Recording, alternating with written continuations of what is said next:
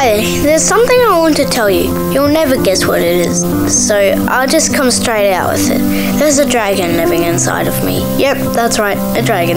Even has a name. It's Faber the Dragon.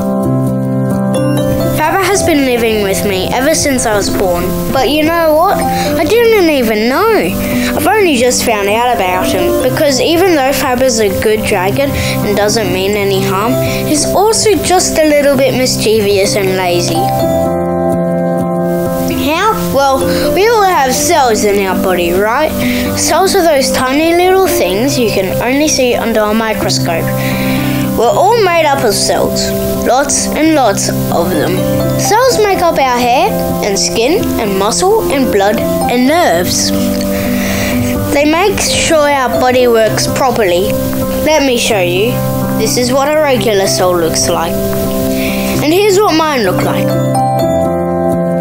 See how they're different? Well, that's because Faber the Dragon sits inside some of my cells and changes their shape. A bit like when we make wobbly shapes with play putty.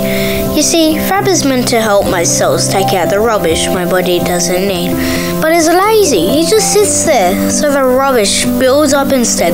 No matter how many times I tell Faber to clean up, he just won't listen.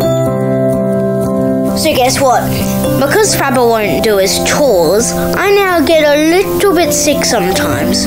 I get these pains in my feet and in my hands, so Mum and Dad took me to the doctor and they gave me some medicine. I take it in the morning and again at night. You know what? It really helps me.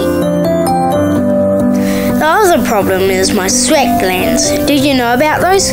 Well, when the body sweats, it comes through these little openings on the skin called glands. The sweat sits on the skin and helps our body to cool. But guess what? My sweat glands get clogged up too when Faber leaves his rubbish lying around. So whenever it gets really hot, so do I. Maybe you'll see me outside sometimes with a really red face, and I'll tell you I'm not feeling so well. Well, when that happens, you'll know it's time to give me a cold drink and a cold cloth and take me inside. Another thing that happens to me sometimes is that my tummy really hurts and makes me want to cry. That just means mischievous Faber is up to his old tricks again. Not to worry, there isn't anything we can do about it. Just give me a hug and tell me I'll be okay. Sometimes when this happens, I just want my mum and dad. But you know what? I'm slowly getting used to living with Faber inside of me. I know I'll keep asking him to clean up and I know he'll just be too lazy to do it, but there's no way he's going to stop me from being a regular kid.